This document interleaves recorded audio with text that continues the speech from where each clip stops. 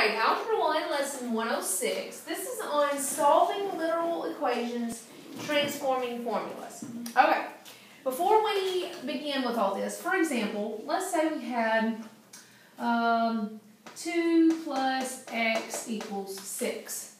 Okay, obviously, what's my x answer? 2 plus what equals 6? 4. 4. So my x would be 4. But how do I do this mathematically? Do you remember me telling you? How do I do this mathematically? 6 minus 2. Yes, I want to get the x by itself. Always, or the n, or the w, or whatever it is. So this plus 2 moves across the equals, and when it does that, plus 2 becomes minus 2. So then we get x equals, and then 6 minus 2 is 4. See how we did that? Alright, now, in math, a literal equation is an equation that does not have numbers in it. It just has letters. Okay? So, x plus a equals b. This is where it gets real confusing, because look right here. There are no numbers.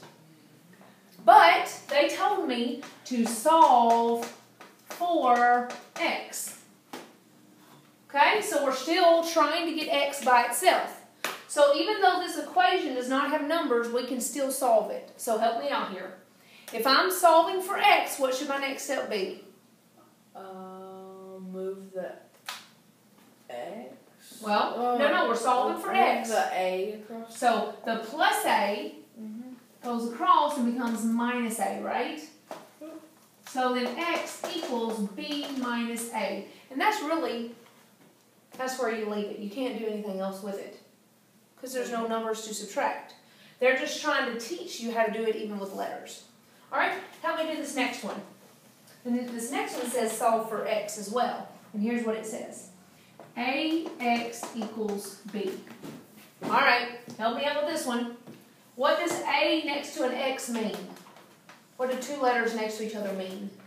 Do you remember? Multiply. Multiply, very good. So I'm going to rewrite this. A times x equals b. Okay? Now, I'm solving for x. So that means I'm trying to get the x by itself. So this times a does what? Minus a? No. What's the opposite of timesing something? Divided. Okay, so when we bring it across the equal sign, we are going to divide by a. That gets rid of that.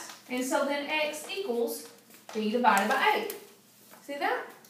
Alright, last one and we're done. Alright? They tell me to solve for w. Okay? AE equals LW. Now this is actually an area formula. Area equals length times width. So I'm going to go and write this out. A equals length times width. Okay, is that better if I do an L like that? Because the L can sometimes look like a 1. Okay, so this actually means multiply, right? But they're wanting me to solve for W.